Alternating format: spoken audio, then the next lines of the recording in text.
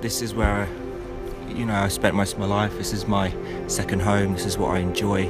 As I get older, the hours that you spend in the gym become sweeter, because I think it's like human nature. You cherish your moments more as you get older, just because you're never quite sure how long it's going to last. And it's exactly the same with my gymnastics career. As I get older, I cherish being in the gym more. I'm more motivated to work harder.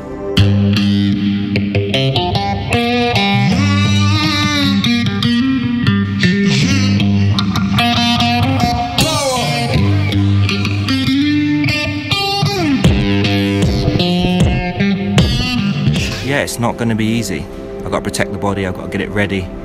I can't just jump straight on the pommel horse or the parallel bars like what the younger kids might be able to do. I've got to be a bit more sensible. So this isn't a stunt, this isn't a publicity scheme. Lewis Smith is back with the end goal of winning an Olympic medal in Tokyo 2020 Olympics.